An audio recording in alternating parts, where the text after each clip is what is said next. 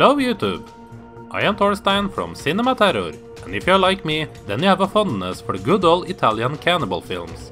While this subgenre has some of the most infamous and controversial movies that we have ever seen in cinema, there is still only a handful of them to be found. And after its heyday in the late 70s, early 80s, the output from this genre seems to dwindle away. But there was still some to be found here and there, and today's review is one of them. The movie I'm talking about today is from 1985 and goes by many titles.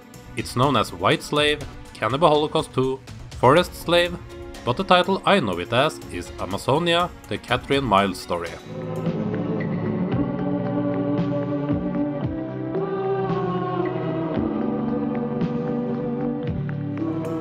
The story is set in Orinoco River in the Amazons, where the 18-year-old Catherine Miles from England has traveled so she can visit her parents who are the owner of a local plantation field.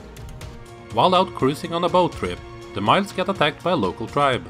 Catherine's parents are brutally slaughtered and decapitated, while Catherine is able to survive after being drugged and knocked unconscious by a poisonous dart. Why didn't you try to escape since you're only wounded in the arm? I couldn't. I was paralyzed by the curare the Indians use on their arrows. The poison doesn't always kill right away, and I was able to hear all the horrible things the Guainira were doing. But I couldn't even lift a finger and could hardly breathe.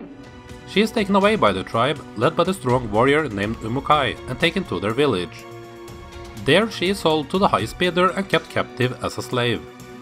A relationship between her and Umukai starts to develop, however, and Catherine is now trying to figure out a way to survive and get back to her own civilization, while at the same time the need of revenge for her parents' death are also growing within her. Can she make it out, or are Catherine now doomed to spend the rest of her life with the people she believes are responsible for the death of her parents? You will have to watch Amazzonia, the Catherine Miles story to find out.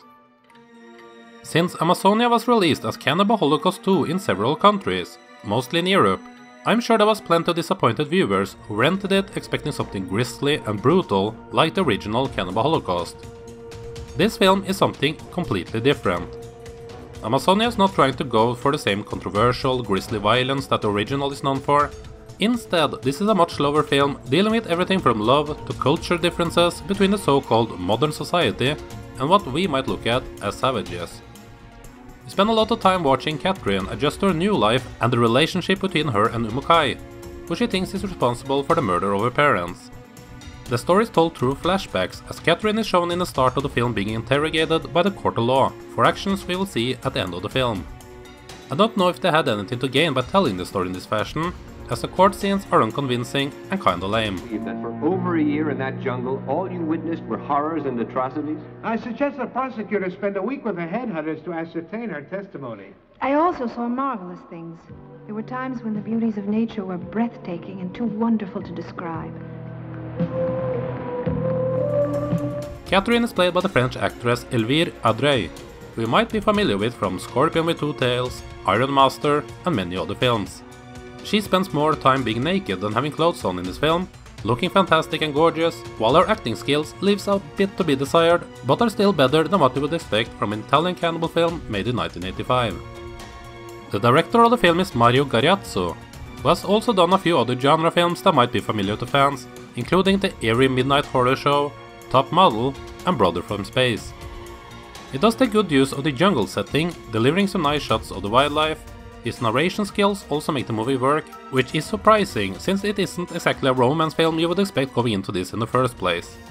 The music is done by Franco Campanino, and you can easily hear that they try to emulate the theme song from Cannibal Holocaust, making it easier to slap this with the Cannibal Holocaust 2 title.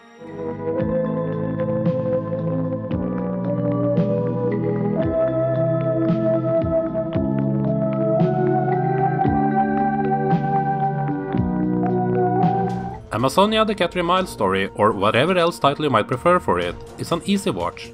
It's a simple story told well in a nice jungle setting. If you're looking for another brutal cannibal film, then this is not for you, although the few scenes with violence does go graphic. If you just enjoy the Amazonian setting, however, then you might like it. And if you're not really into that, then at least you will have plenty of scenes to enjoy the beauty of Elvire Audray. This might not be a great film, but regardless of how many times I've seen it now, I never get bored with it, even if I believe most people will find it to be a bit slow.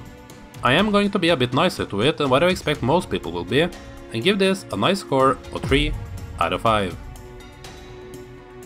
Have you seen this film? What did you think of it? And are there other cannibal films that you enjoy that might not be the biggest one that everyone knows about? I'd love to discover some unknown ones that might not have crossed my path yet. One of my older reviews on YouTube is of one of the more modern ones from none other than Bruno Mattei, that has also been called Cannibal Holocaust 2 and many more titles. I did a review for it under the title of Cannibal Holocaust The Beginning, so if you're into this stuff, then check that out. Be warned though, the quality of that video is not exactly the best. Hope you enjoyed this review, and hope you decide to check this film out due to it. Thanks for watching, and I hope to see you again here soon on Cinema Terror.